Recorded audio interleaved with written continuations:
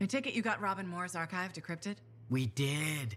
Moore discovered a Shaper relic that he called the Auspex. The Symposium wanted it.